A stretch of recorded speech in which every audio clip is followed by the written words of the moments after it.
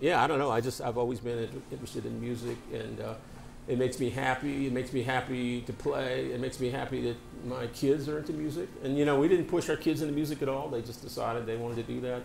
And of course, it's very special for me to be able to play with my family.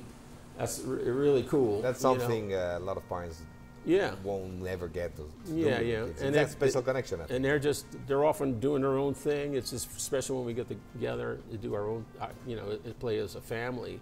I think early on, and they both went through the University of New Orleans too, but early on I was, of course, giving them direction, musical direction, and giving them criticism and things like that.